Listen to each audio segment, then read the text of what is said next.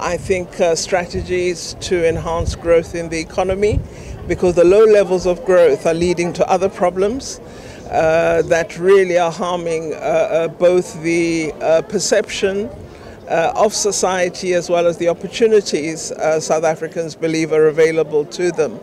So I think matters of economic growth, assurance around safety, and then women, which the President had begun to do really well. I think women would want to know that what has been promised is underway. And of course the international domain. South Africa is now chair of the African Union.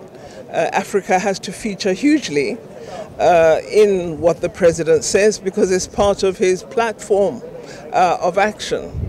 So Africa and its link to the global community, the key imperatives for Africa would be implementation of the Continental Free Trade Area Agreement.